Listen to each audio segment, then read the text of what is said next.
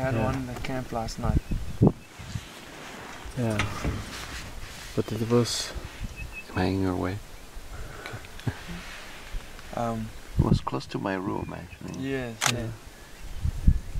So these are very good predators and scavengers. Okay, the hyenas in Kruger Park will scavenge more than 60% of the food that they consume because of the high amount of other predators like lions, cheetahs, leopards, dogs, wild dogs. So they will steal a lot of their food from those predators.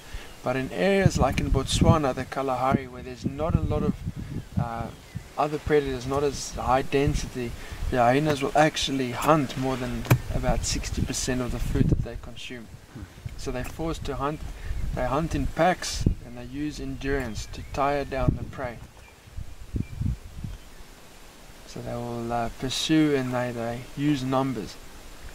Now they've also got a very powerful bite. This animal has got the strongest jaws of any land mammal. They can bite through bone. There's also a few. They can bite through bone.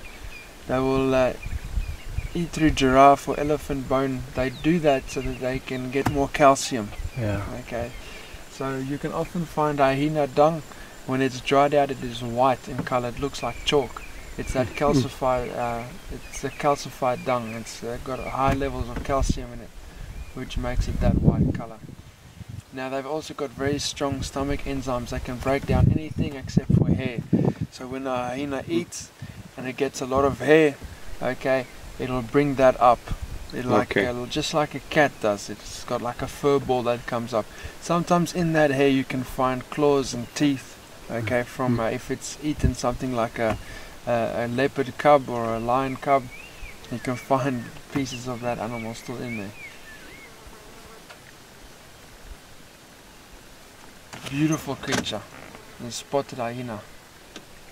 We've got there's a number of hyenas in South Africa.